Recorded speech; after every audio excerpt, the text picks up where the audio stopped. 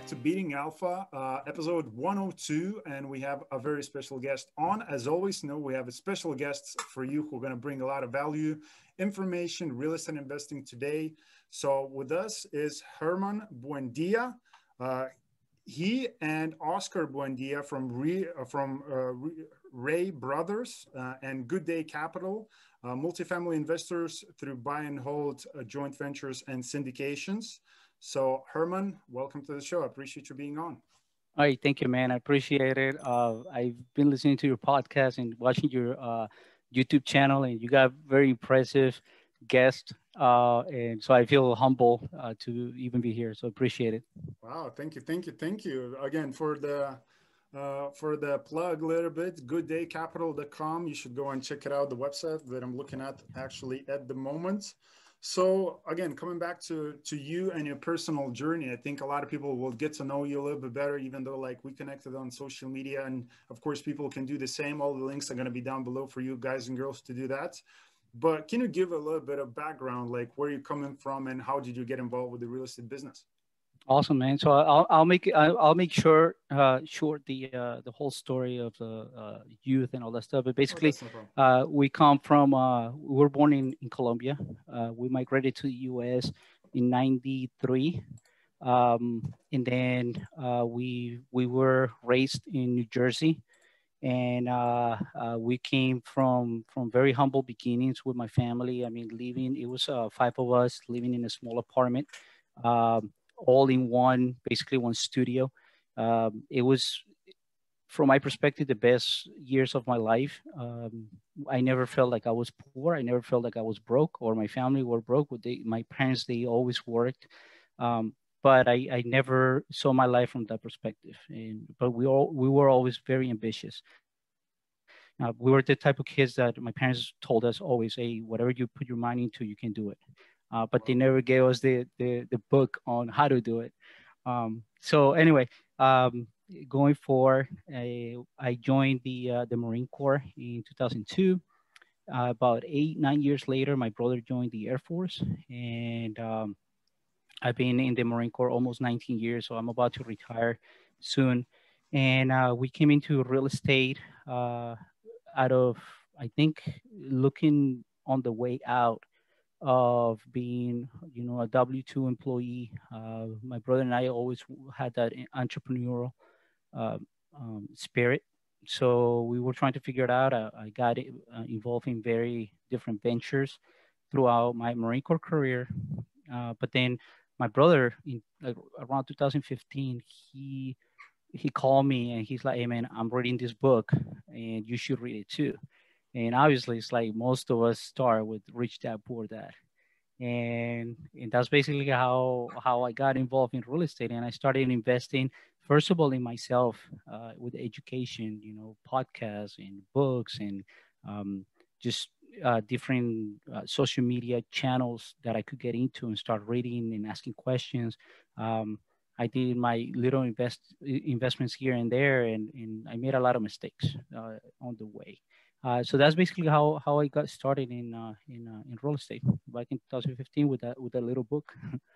That is awesome. That is a great cool story. So and the cool part is that actually both of you as brothers are involved into the business, which in some cases it doesn't happen in life, because you always hear these stories. One brother is a successful business owner and another one is working in McDonald's.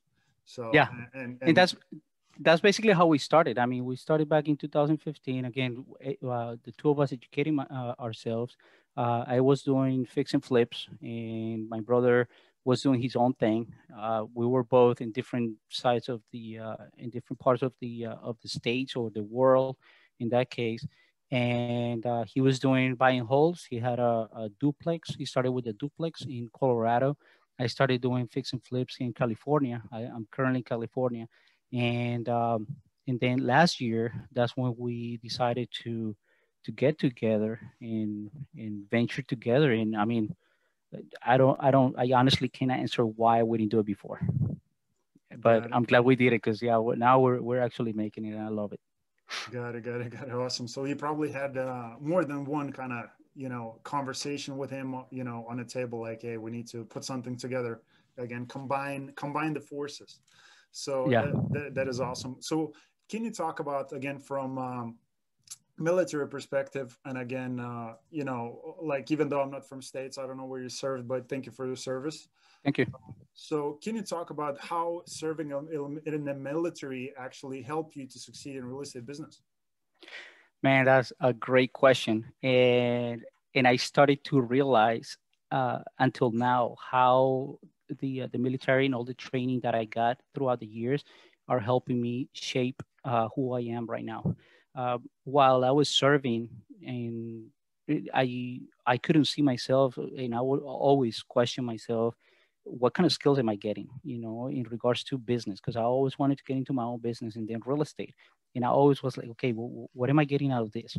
Um, and now that I'm looking, you know, I'm talking to prospect investors, and I'm trying to get into different ventures with other people in social media, for example, all the meetups that we do, our own podcast that we do. I think there's a lot of great skills that I got from the military. One is um, being disciplined. The other one is public speaking. I mean, in the military, we do public speaking, whether we like it or not. They throw us out there and be like, "Hey, man, you're a leader now. You have to guide these people No pressure. in this mission." So it's from early age. I had to get used to that, to be able to do public speaking, to get the message across, and so I think that those are one of the most very important skills that I've learned throughout the years, and yeah, so public speaking, and then that relationship, building relationships, helped me a lot too. Got it. Got it. So where you actually are in the moment, as you mentioned, you're right now in California. That's where you live? Correct. Yes. Okay. And your brother is? He's right now in Virginia. In Virginia. Okay. So Yeah. how do you like, okay, so first of all, maybe if we talk about your real estate business, I mean, like, what type of deals do you have in the pipeline, and what type of deals are you looking for at the moment? So right now we owe 20 units in Ohio. We came out Completely different across. state. Oh yeah, we came across this portfolio in Ohio, and it's a very interesting story. I don't know if you want to get into it. Of course we Uh, want to. okay, Please. so but let me answer your question first. So yeah, we got into this deal in Ohio. It's a portfolio of a mix of small multifamily and single families. Um, and once we got into that portfolio, we started getting deals from multifamily, 50 unit buildings, 100 unit buildings, and it just opened up our minds to a new world, you know. So right now we're focusing in Tampa Bay area and the southwest of Florida, multifamily, 10 to 100 units, B and C class, in type of assets that we can increase the NOI via operation, updating the operation of the assets. So that's what we're getting to. And if you want, I can dive into the story of how we want to. That's what I'm waiting for. Man, it was pretty exciting. So back last year, around August, my brother and I started the conversation of, I keep hearing Ohio, as more investors were getting there. And the entry point in Ohio, if you're not familiar, is very low. The taxes are very investor friendly. The laws are very investor friendly as well, especially on the real estate side. So my brother told me, it's like, hey, go to Ohio for a week, everything paid. So he paid for that trip. I went out there, man, and I'm a network freak. I like to talk to everybody. I like to go out there and meetups. I enjoy being in meetups. I enjoy asking questions and all that stuff.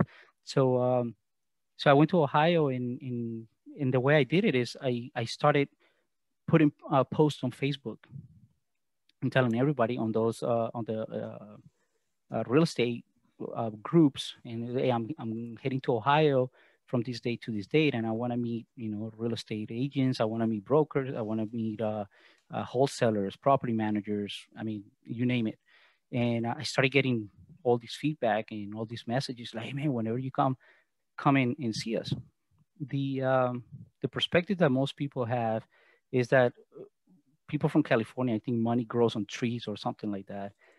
Because I mean, I was getting all this feedback, and it's like, my God, I want to talk to you, this and that. I was like, okay, cool. I fill out my calendar, and I started, when I went out there, I started seeing people, from the moment I woke up until late at night.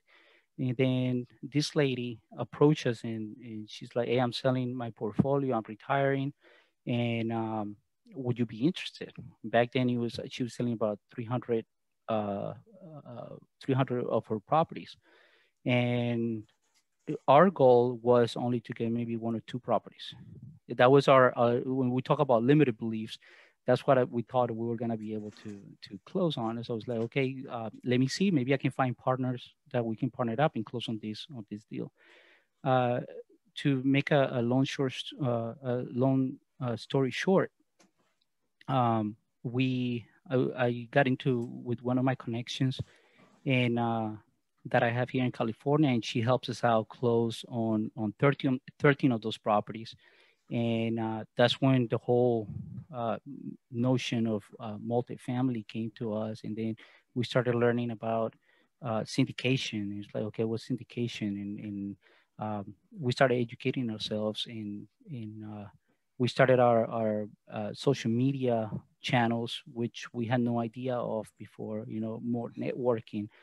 So that's where everything started. Yeah. Okay. That's a good, yeah, that's a good story. That's awesome. So can you talk about again, maybe when it comes to your like giving advice to the people, because maybe there's a few people, or probably more than a few people, who are watching and they want to get involved with the business, but is like, what is the first step that are supposed to be taken? Is it the books? Is it like, should I go and network with people? Like, what would you recommend for those type of people?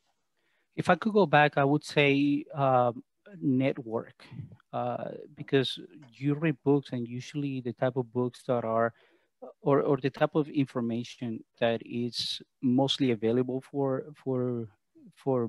people is what you see on HGTV. I don't know if you're familiar with that. Yeah. Flipping houses, and then you start getting into that, right? You read, you go you start listening to podcasts, and you start buying those books that give you like a short-term plan, and you think that you're going to get rich with that. It's like, oh my God, I'm going to flip a few houses. That's a lot of money. Um, and then you never raise the ceiling on your beliefs, right? And or you never get exposed to other assets even in real estate, like multifamily. Like I said, we spent almost 6 years investing in single families, and then it's really difficult to scale up.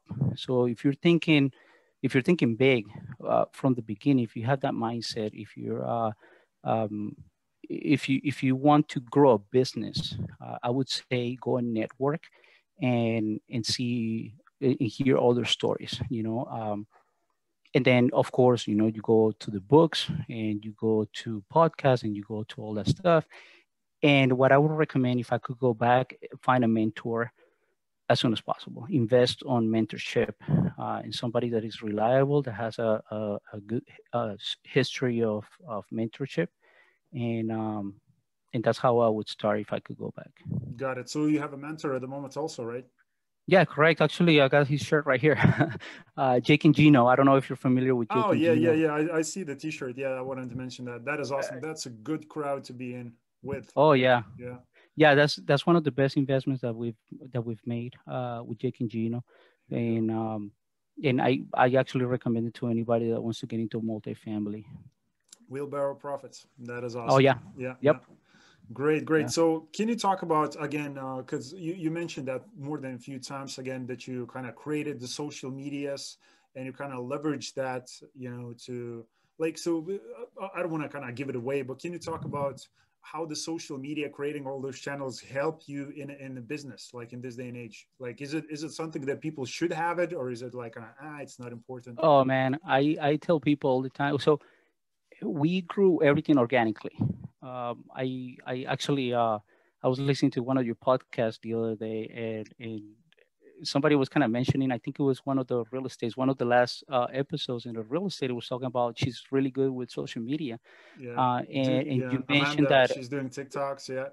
yeah, exactly. But we didn't know anything about social media. In on that episode, you mentioned that it's very easy to buy your followers or your likes and all that Yeah. stuff. Yeah.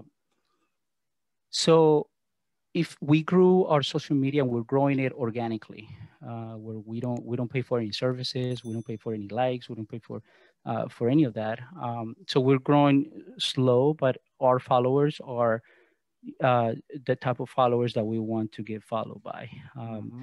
Another thing that I tell people is the podcast is the new business card. If you don't have a podcast and you're in business, whatever business that you have, I mean, you're missing out on a lot. Instagram, LinkedIn is a big one for us too. Facebook, I mean, anything that provides exposure to you and your business and even your personal life a little bit. People want to know that you have a personal life, that you have a family, that you're human. So I think it's great. Social media is the best thing that you can do. In regards to podcasts, the way that we benefit from our podcast is the fact that we reach to so many people with so much knowledge, I mean, at a way higher level than what we are right now. And we're able to ask those questions that normally, if you call one of these guys and you, hey, can I pick your brain real quick? They wouldn't even answer the phone. But with a podcast, it's amazing because they answer all your questions, and not only that, but you're sharing that information with your audience, whoever is following you. So it's a win-win on all sides. Not only that, but they get to promote their businesses in our podcast as well. So a podcast is a great way to promote your business, educate yourself, and educate your audience as well. Got it. Got it. Yeah, definitely having social media is something for every business. I mean, we're living in a digital age, so that's something to consider, Yep. not even consider, but must have one of those things. So when it comes to your, Exactly. so when it comes to your personal portfolio, I mean, what do you think is your approach? Maybe, I mean, right now, maybe I'm just going to be again guessing, you're focused in multifamily, syndication kind of type of deals.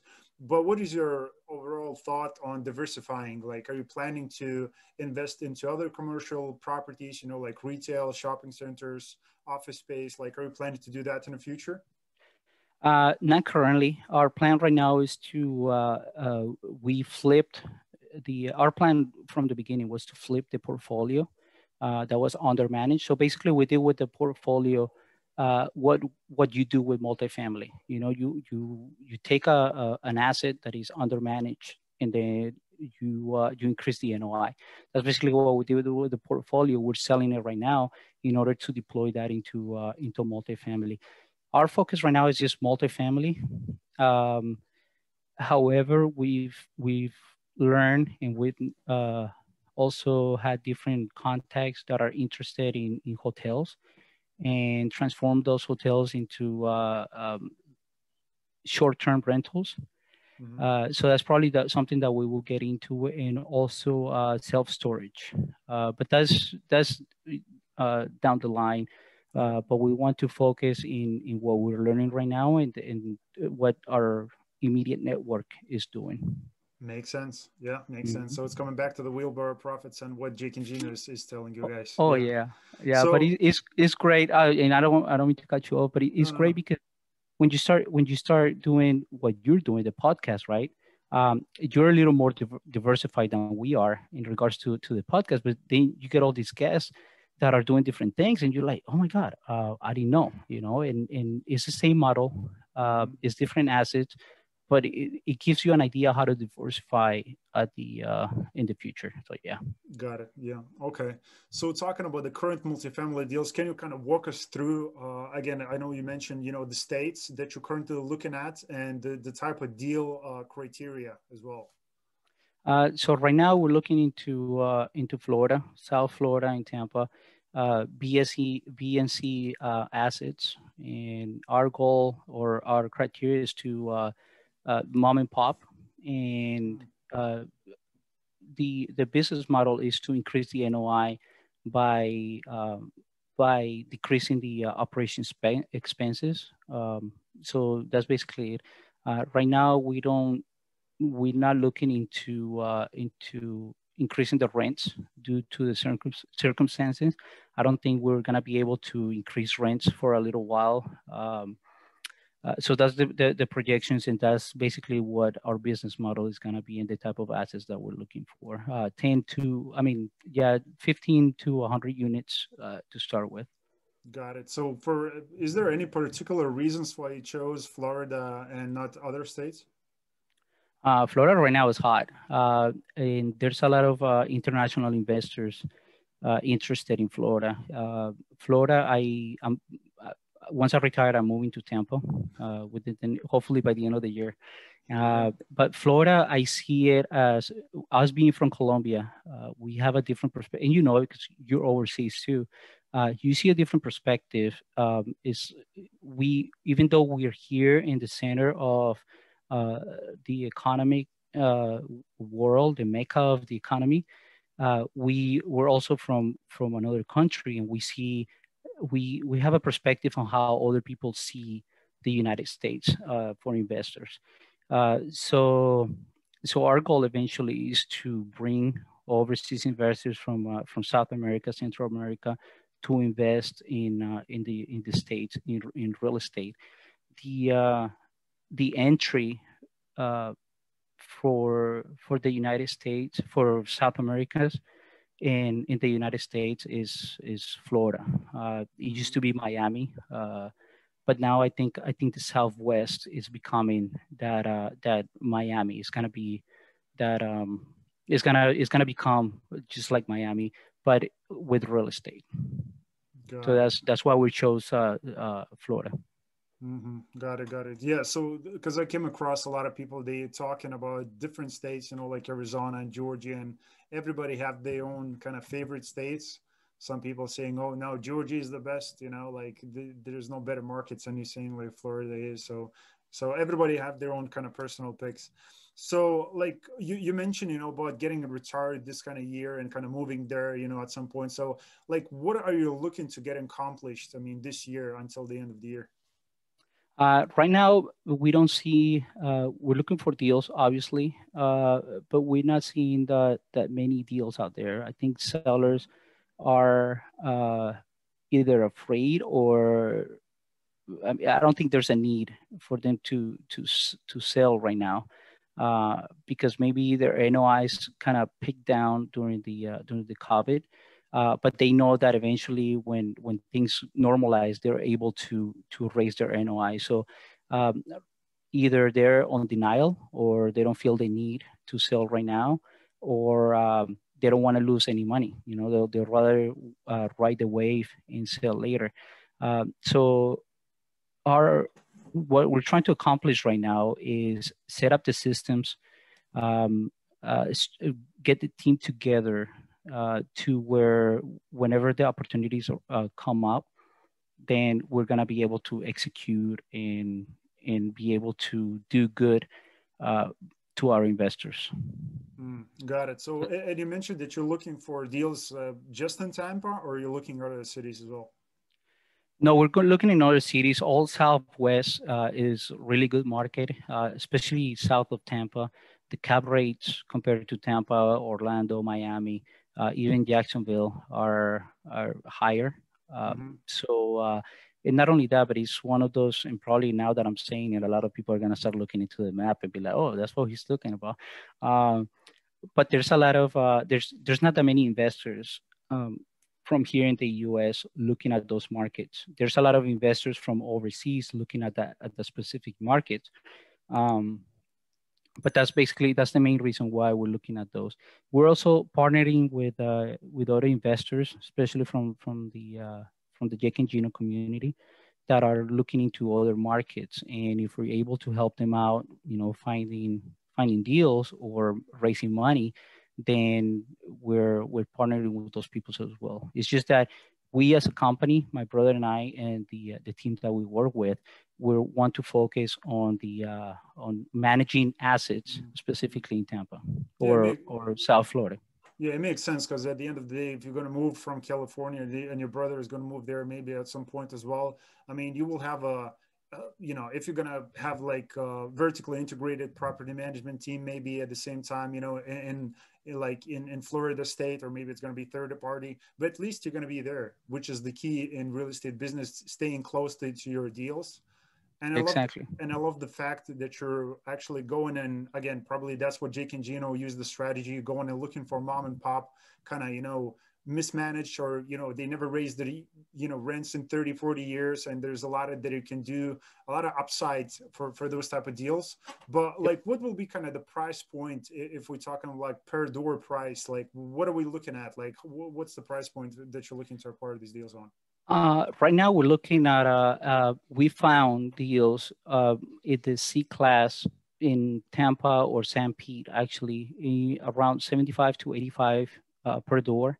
In the Tampa, it's a little bit more expensive. In Tampa, in B class, is a little more expensive. We're talking about 105, 120 per door. Down south, we're looking at C, probably in the 70s to 80s. In the C class, in the B class, and that's basically what we're looking for, B and Cs. We're looking at maybe 90 to 110 per door. Mm-hmm. So yeah, that's what we're looking for. Got it. Or that's what we're finding. Okay. Yeah. So when it comes to the capital reserve, I mean, how much money are you looking to dedicate to the projects? Is it going to be the like heavy value add you're looking to do, or kind of like a light one, or like what is the strategy you're looking to use? No, right now we're looking at light value add, something that we could come in, we can fix. Like I said, it's more of the operations. And then able to reposition ourselves or sell it within 5 to 7 years. And we can actually claim that we have the experience on how to get that done, especially with the portfolio that we got and that we acquired back in November. And we were able to accomplish that during the COVID. Which was very hard. It was unexpected. We were planning on going in and out, and then we're riding along. It's going to be a year already, but we finally got through. So yeah, that's what we're planning on doing. Got it. So can you talk about the financing? I mean, like from a financing standpoint, like how are you planning to structure those deals? So depending on the deal, we're planning on either doing with our own capital, financing, or either closing with our own capital or syndication. And depending on the size of the property. Yeah? Exactly, depending on the size of the deal, or JVing, so it depends on that. But most likely right now we have several investors interested on the markets that we're looking at.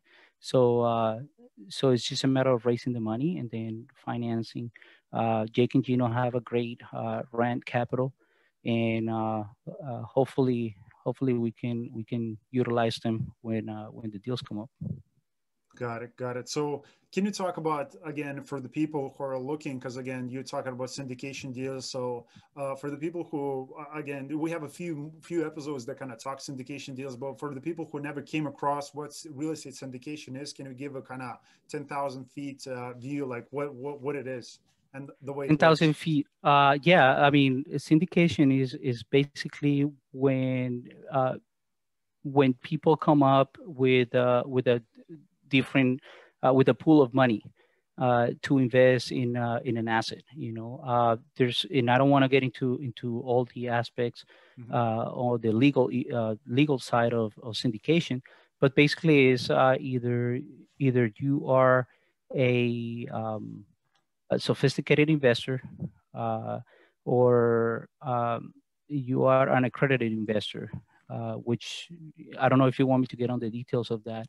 But it's basically a bunch of people getting in with a pool of money, investing on a deal, and then those investors get passive income and returns once the asset is repositioned or sold. for them to invest in those. And usually the returns, or at least what we're looking at, the returns are around 8%, 8 to 9% annual returns.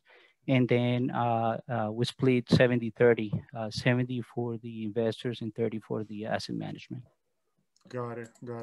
Okay. So, I mean, so if we're going to get a little bit more into specifics, because I think, you know, I don't think I know, because I mean, I get across, like I come across people almost all the time, like every day, telling about, you know, when I talk with the business owners locally in Ireland, they're like, you know, everybody kind of looking the ways to grow the wealth, you know, to preserve it, to grow it, to protect it against inflation. You know, like bank is not going to do the job, you know, to you know, to take care of and grow your money. So they're looking to ways to position that capital somewhere. So like, what is the, like, how does it work? I mean, are you planning to accept only the US people at the moment onto your deals, or is it going to be available for foreign investors also?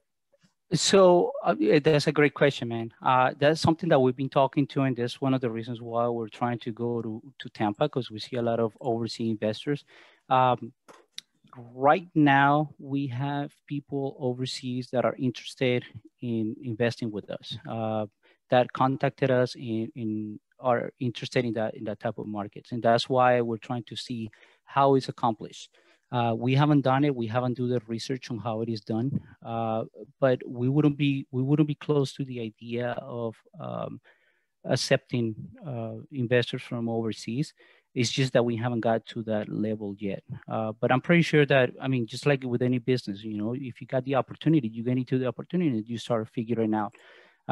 We do have the network and the advisors and mentors that have done it, and that we can actually rely on for advice once those opportunities arise, and they can help us out with that type of process. But yeah, we're not close to the idea of foreign investors. Actually, I like the idea. Yeah, I think so, because yeah, there's a lot of people. You know, I jump on these calls without doing podcasts. I spoke with this guy who has a successful kind of. They do the, you know, loans, and they do the financing. They provide that, but they work kind of with the, you know, with the Blackstone type, you know, people, and they're very sophisticated. But they're talking about like Korean people are looking to invest, like pouring capital into states, Japan. I mean, there's people all over the place, all over the globe, because they see US as, you know, this kind of this holy grail, you know, that you can protect and grow your wealth at the same time. So of course people are looking. Yeah, and we're not only open to that idea of bringing investors from overseas, but we also eventually plan to invest overseas. So as we learn, we look at other markets. One of my personal dreams is to eventually invest in Cuba. You know, I love Cuba, and I think Cuba is going to be a great market once the United States or Americans are able to invest in Cuba. So, I mean, the opportunities are everywhere. You know. And as you meet people like you know, you start learning about other countries, other cultures. I've traveled with the Marine Corps. I travel all over the world, so I can see that. You know, being from another country, I can see the opportunities in other countries. So yeah, it's just a matter of, as you grow, as you get more sophisticated, as you grow your network, and people bring you ideas. You start looking into those, and you kind of start researching into hey, how can I get it done, you know? And that's how the investing with people from overseas came up. And like I said, it's just a matter of figuring it out, and then once the opportunity comes, we'll get into it. Exactly, just a matter of time. Exactly. So when it comes to you and your brother, I mean, how do you split the job? I mean, who does what in your business? How do you split it, and how do you know, like, weaknesses and strengths? And I mean, how do you position both of you in the business? Man, I love that question, man. My brother and I complement each other immensely. Man, I wish my brother was here today, because he's the brains. I mean, he is the brainiac here.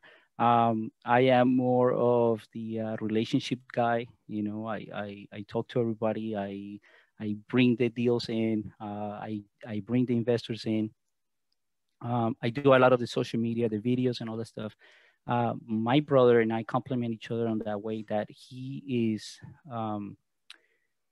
he has the mind to build the processes and be like, okay, this is how this is what we're doing, this is how we're doing, and this is the processes, and he can visualize that structure of the business. um, I can see the big idea and I bring the ideas in sometimes, like, hey, why don't we do this? Oh, okay, cool. He gets into like, okay, this is how we're gonna do it, step by step. So we complement each other on that, because I am not that type of guy. My brother, it is it. So that's why I think we complement each other so much. So when it comes to the business, um, he's very analytical. And so whenever I bring deals and I look at them and then I bring it to him, and then he can just break it down to minute steps, or analyze it to the penny, and be like, okay, cool, this is what we're doing and this is how we're doing it. And he has that the patience to do it. I don't. I get desperate. I'm like, okay, here you go, man. Break it down. Let me know what I need to do. And so yeah, we complement each other on that. He's very analytical.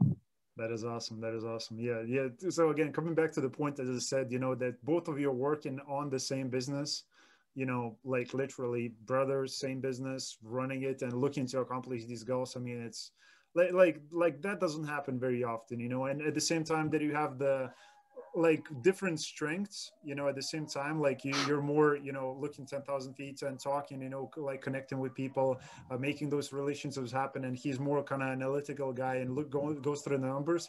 I mean, what's the chance of that happening? I don't That's know, man, but I'm so grateful that yeah, that I'm actually doing it with my brother. It's yeah, amazing. Yeah. that is awesome. So talking about kind of, it will be kind of esoteric question for you, but I mean, you're doing all these great things. First of all, you decided, we need to come up like with a business. So we came up with a business, multifamily investing. You're following Jake and Gino advice. Now you're going, meeting a lot of, great people. You're being on a podcast just like this one. So you're going all over the place, and people can see you on social media. And I mean, you're doing all these great things and people see you all over the place. But the esoteric question is what is the one thing that you always want people to remember about you when you meet them? When I meet them, Yeah. um, that I want them to remember about me, that they can count on me. If they ask for anything, that yeah, they can count on me, and without any expectations, just that that type of guy that I do help them out as much as I can. Yeah. Got it. Got it. So I have the last question, which is, of course, relates to everything what you guys are doing. Like, what is the legacy that you want to leave behind you? Oh, dude, that's a big one. My legacy, I think, is I always tell my brother our last name. I mean, I don't know if you know too much about literature, especially from Latin America, but there is this guy, Gabriel Garcia Marquez. Let me Google From it quick while we're Oh, talking. there you go, Gabriel Garcia from 100 Years of Solitude. Okay. So our last name, Buendia, is I mean, it was a little famous back then when that type of literature was on a peak. Um, but I tell my brother all the time, it's like I want our name to be recognized, and eventually I want my son to say that I'm his hero, and for him to whenever I'm not in this world anymore, to say, hey, you know what, I tried, and I wanted to be somebody greater than my dad, but it took a lot of work. Yeah. It wasn't easy. So that's my personal legacy. So to make our name known, and then just at a personal level, spiritual level, for my son to say those words one day, to be like, you know what, it took a lot of work to beat my dad. That is awesome. That is awesome. That's good. Yeah, man. And I probably need to message Oscar and ask him personally what his legacy is, but I'm sure he has his Oh, own. definitely. We have different ideas on that. Yeah.